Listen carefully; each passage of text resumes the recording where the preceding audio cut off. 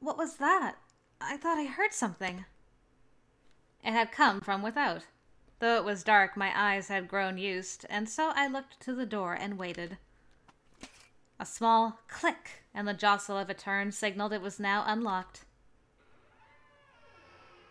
At last, I found you. Aww. Our knight. Lupin? What are you doing here? Is it not obvious? I've come to escort you. You've been a naughty girl again, haven't you? His appearance and my state were as such that I could not understand it, but he was here. He stepped forwards to hold me, and in the seconds he first did so, that horrible cold that possessed me was thwarted. Thank you. But how did you get in here? My master key is ever the loyal companion. Oh, that! You never threw it away, then? Of course not. One can never be too prepared. Holmes, too, carries a number of things that would cause the law to turn up his nose in disgust. That's different! But I suppose I owe it to that key that I can now escape. Huh. I sighed, and every muscle in my body relaxed. At last the tension was gone. So, my belle princess, will you allow me to steal you away? Lupin said this to me in a sweet whisper, with a docility that made sense of the awful situation without asking. He made me feel so safe that, were I to cry then, I could do it knowing he was there to hold me. Will you return me to my rightful owner? The castle must be in an uproar because of your disappearance. But you must know, the true owner of your heart is me. Duh. My heart. Lupin led me out of the mansion with care. The clear night air, which I had not breathed for too long, was ambrosia to my lungs. I'm certain your butler will take care of the rest from here. Pendleton? Was he here? We met one another at the entrance, yes. Your carriage's coachman sent him a message. Something to that effect. I see. I'm sure this all could have been avoided if not for my actions. Not at all. The Earl would be the one to blame. Do you honestly believe someone capable of such underhanded tactics doesn't possess any other skeletons in his closet? The truth was clear the moment I stepped into that mansion. It is a hive of stolen goods. That auction was his way of laundering them all. How awful. The only thing on my mind when I stepped inside was my silverware. And what a lack of class. At least I make a dirty deed look tasteful. Oh my. I never thought you would admit it. When I looked up, I was at a loss. I never knew he could wear such an expression of sorrow. I'm so happy you're safe, Emily. I truly am. Ah. Lupin drew me in to take my breath away, as he so often had in the past. I felt his arms along my waist, hooked at my back to keep me close. I missed his touch. So sensitive I was to it now that I was overcome with emotion. He gave me a light kiss before speaking again, his attention only on me. I know my job includes returning the rescued princess to her castle. And yet I have no desire to leave you. Would you care to stay with me a while longer? How could he ask me when he knew the answer? I didn't want to look away for even a moment, and so, unblinkingly, awkwardly, I gave the smallest nod of my head. I'm going to whisk you off elsewhere in an instant. Close your eyes and trust in me to be your guide. All right. Like this? The wind was gentle that night. As I leant against him, his scent continued to ease me in a way nothing else surely could. I did not recall closing my eyes, nor did I recall time passing before I next opened them.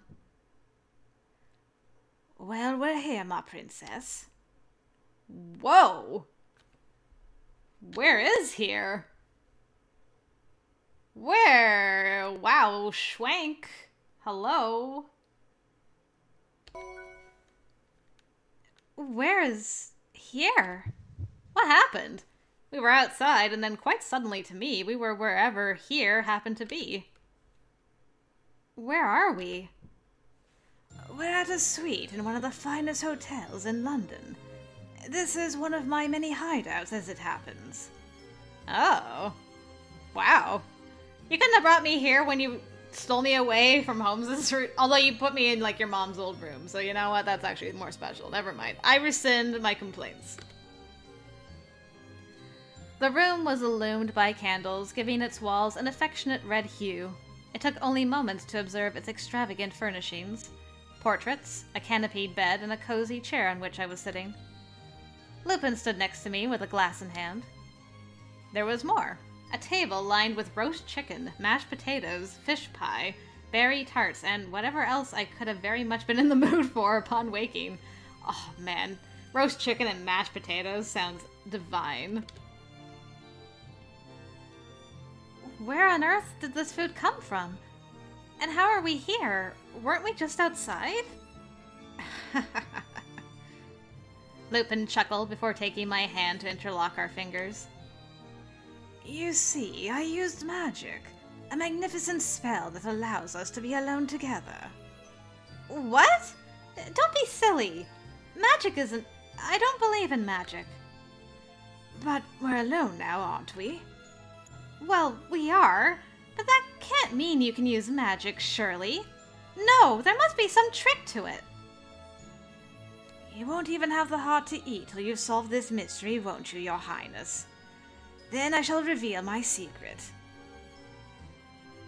That secret being... no secret at all. You were tired after your terrible ordeal. From there, you found enough security in my arms to bid yourself a deep, restful sleep. I placed you in this chair delicately upon our arrival so as not to wake you, and there you remained. That is all. Oh, really? I hadn't noticed I was so tired. You must have been. You were out the moment you closed your eyes. So, are you ready to eat now? I would delight in feeding you myself if you prefer. I'm quite comfortable feeding myself, thank you. I'll start with this here.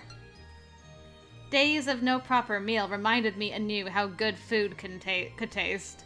I missed this. How wonderful food on an empty stomach was. Dang! This boy thinks of everything. Yet I came to my senses quickly when I noticed Lupin hadn't taken a single bite.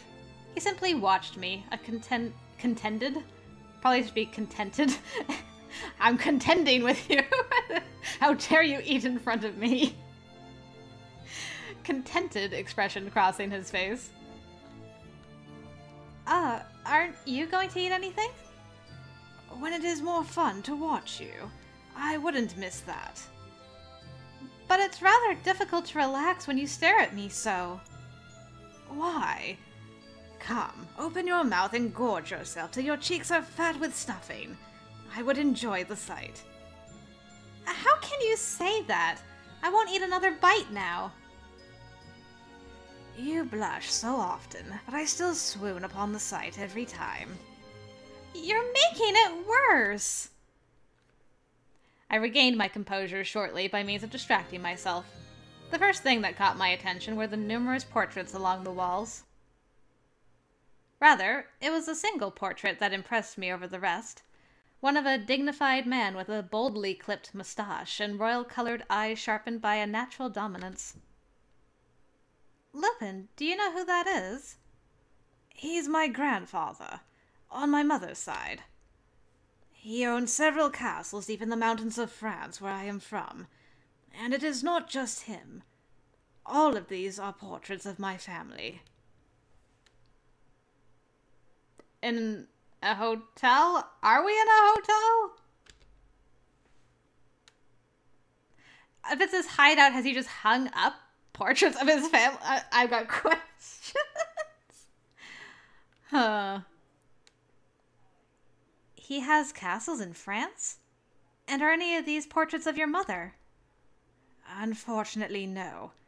They set fire to her portraits when she left home. Oof. That's so sad. No matter how hard I've searched, I've never been able to find a single portrait of her. And I cannot steal what I cannot find, can I? Even if he spoke of it to a frivolous melody, he could not disguise the hurt that lay beneath. She was a woman of astounding beauty, so there is no end to the painters who wish to commit her to canvas. To capture such beauty in a portrait for all to see. I thought that there must be a portrait of her left somewhere. There was a time when I obsessed over finding one, but that time has long since passed. I was an idiot back then, truly. Finding a portrait was never going to bring her back to me. Still, it's nice to remember. I bet if anybody has one, it'd be Moriarty. It was ever melodious, the soft laugh of his before he turned his back to me. I'm a gentleman thief. I chase what I want. And yet there is oftentimes a paralyzing fear that the chase will come to nothing. But the chase continues against my fears, for I am greedy, and I am a liar. Lupin!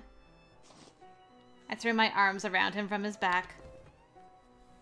Lupin did not expect this. There was an instinctive resistance that came from being surprised, but it only made me hold him tighter. My forehead rested between the blades of his back.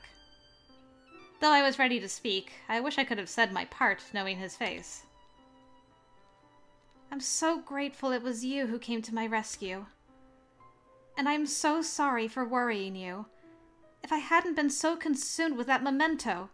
Not at all. You should take what you want more often. He placed his hand over mine. But you're much too righteous and modest to do that. That's why I wanted to be the one to give you what you wanted. It's funny to hear a gentleman thief speak of charity. I merely believe that art has a right to choose who is to keep it. He finally turned to me. I could read in his violet eyes a desire that was all too direct for any evasion. My heart thumped from a welcome expectancy I entertained no further, and to it, which he certainly had to notice, he said nothing. Lupin? What is it? Before I could ask, I was lifted from the chair in a competing mix that was dainty as it was urgent. Oh boy, I don't think I'm prepared for what's about to occur. Oh boy, I am not ready. Wait. The mashed potatoes. Surely there's more mashed potatoes I could eat first, right? Okay, no. Alright, we're doing this, guys. Let us all hold hands together as we go through this. Our destination was to the canopied bed. You've had your hand on your back for a while, haven't you? Was it injured? Let me see. Yeah, I was gonna say, I'm surprised she doesn't have any bruises, considering the massive beating she took. Huh? My lack of innocence proved rattling ideas, and no response as he wished. To show my back would require unbuttoning my blouse. It took little to picture the result of exposed skin where I now lay. It's all right. I swear it. It's just a bit numb, so I wouldn't worry about... Just let me help you. He certainly did not play the fool in this scenario, but there was, before his boyhood eagerness, a humility that placed my agreement first and foremost. It was this side of him that was perhaps the most adoring. Sorry. I don't mean to be so adamant as to make you wary. I just want to be sure you're all right. I don't want to learn that I could have done something after it's too late. May I? His concern was sincere. The more he waited, the more a docile manner emerged. And I understood this manner, for if I were in his position, I would have been as concerned for him as he was for me. Yes, you may. I'll tell you when it's all right to look, so if you could turn away for now. Of course. Lupin obeyed.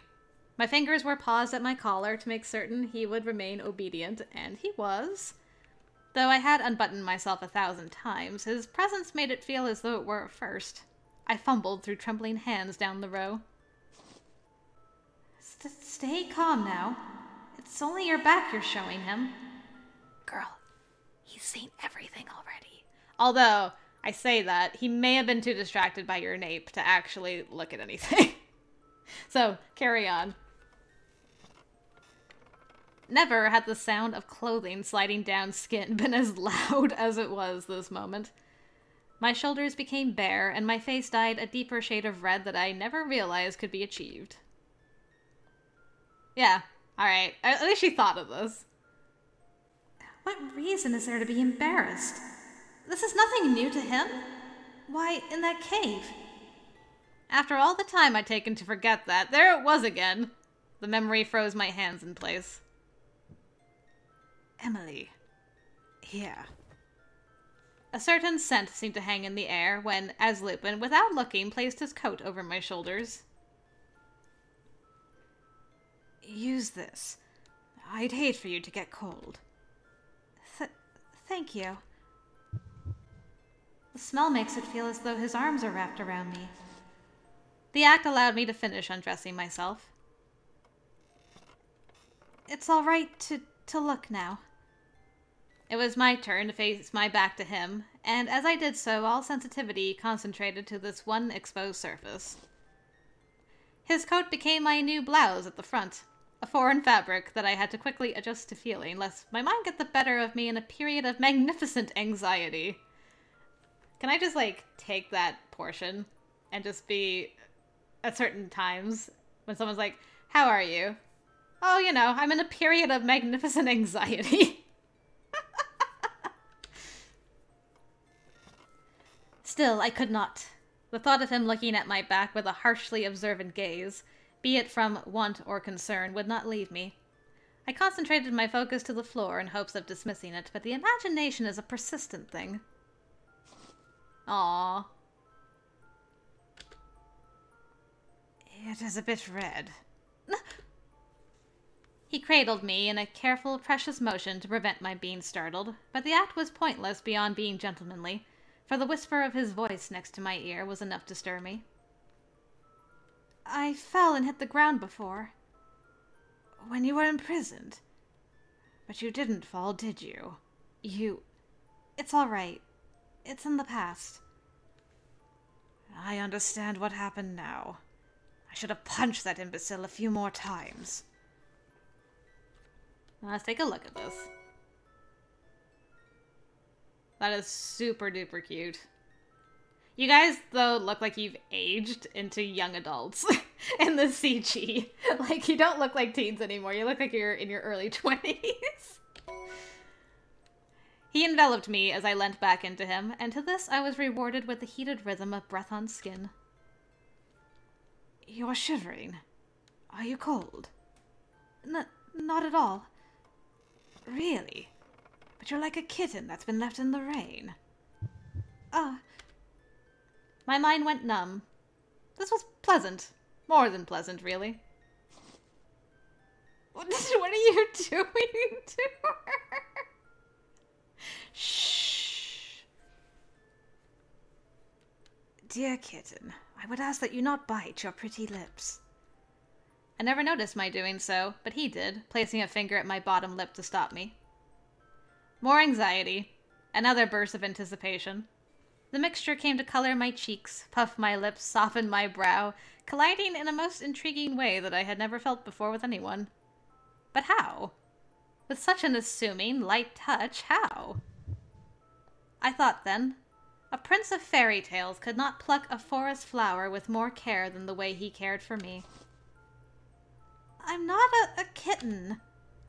So you aren't. You are a woman who is slim and soft, but brave. You sparkle with more shine than any gem I've ever seen.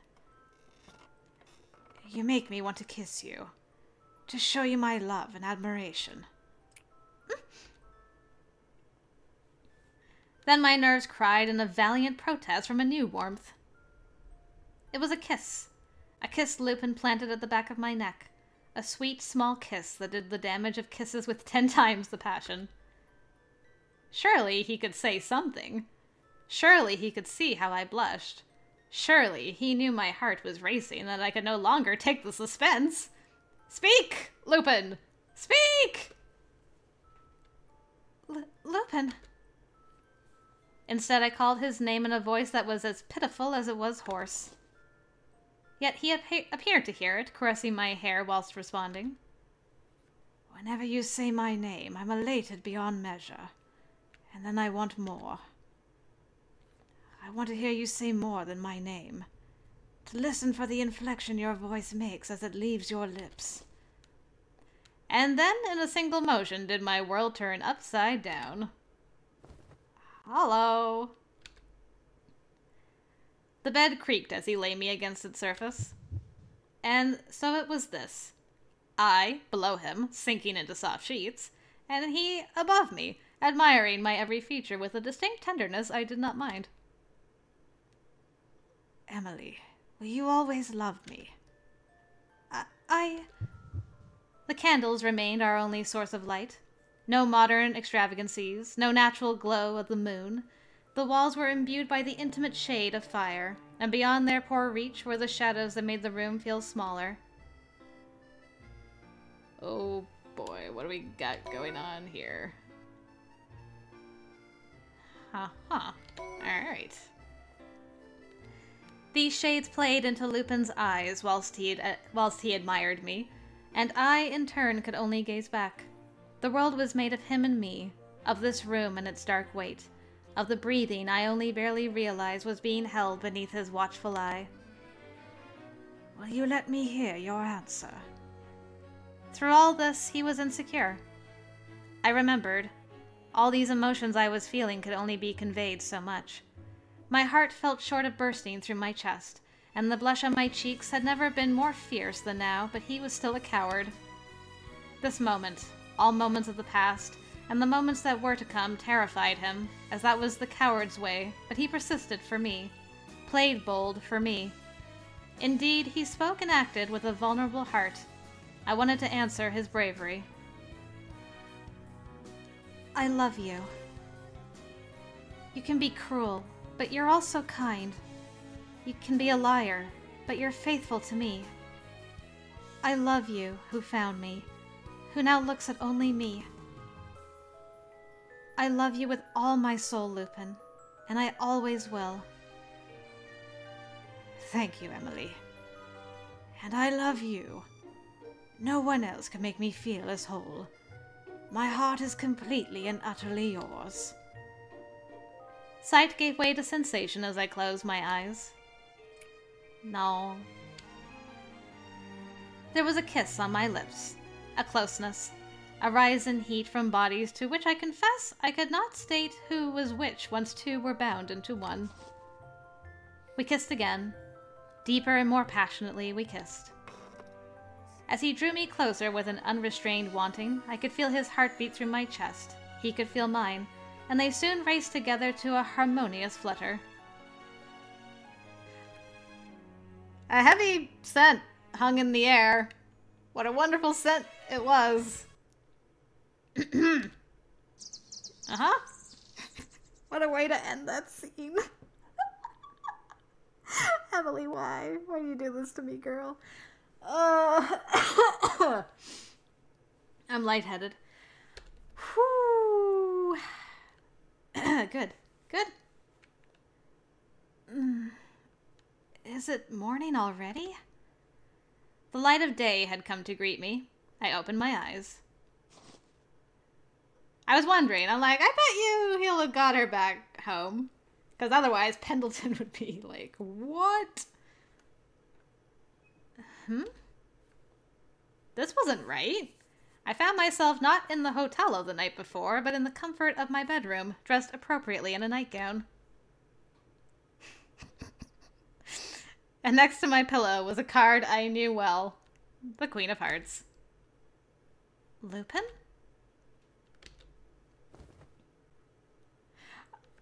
Are you telling Dad about your nightly escapade? And he's like, how could you end it there? My son, how could you be so cruel? Oh, I swear. Wait! No! I am flummoxed! This isn't the end, is it? It is the end. Give up, Papa. Oh, ma foi! Never was there a more splendid disaster than this. If you have something to say, just come out and say it. You, my son, are spineless! I thought you a man! I thought you my flesh and blood! Don't you know? Your mother and I lost ourselves to passion the very day we met. That is not a story I want to hear. I don't intend to do things a certain way simply because that was how you did them. I'd prefer to nurture our love. Rubbish! Lies! True love is when you plan your time with her down to the letter, and then you watch those plans go flying out the window the second you lay eyes upon her. I know how to love her quite well, Papa.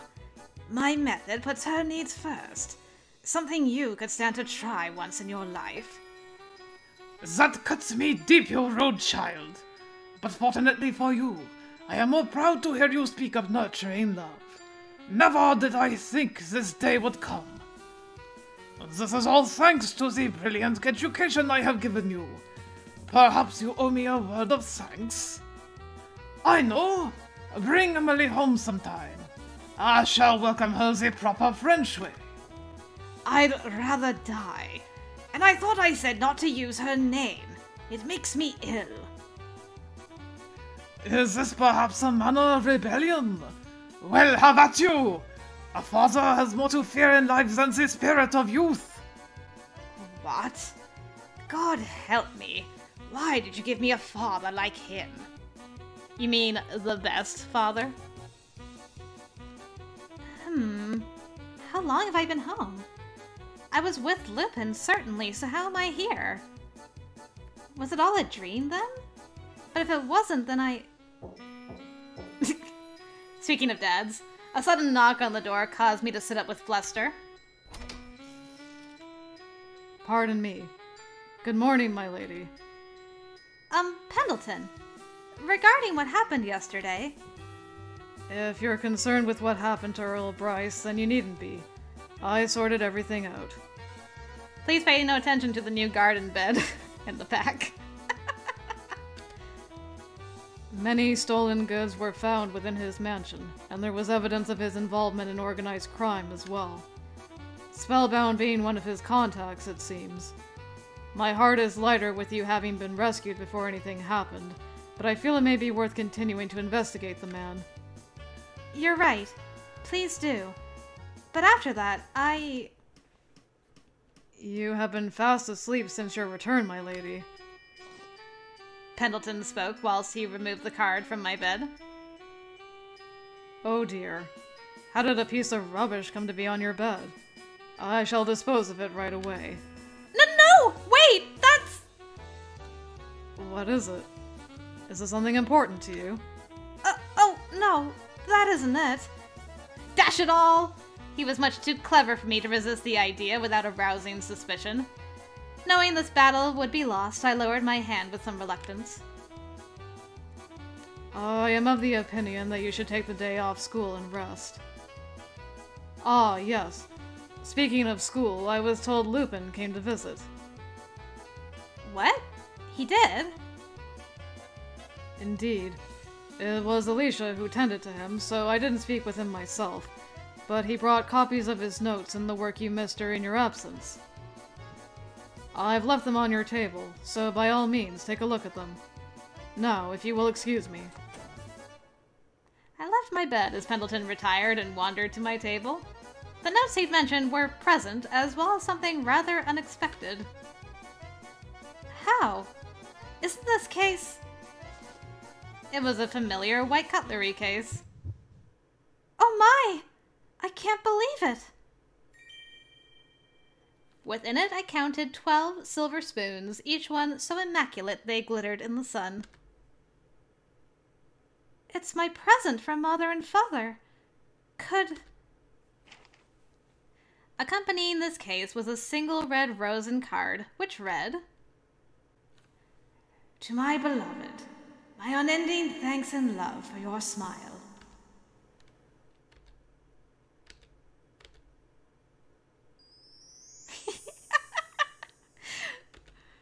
May their future be one of bliss.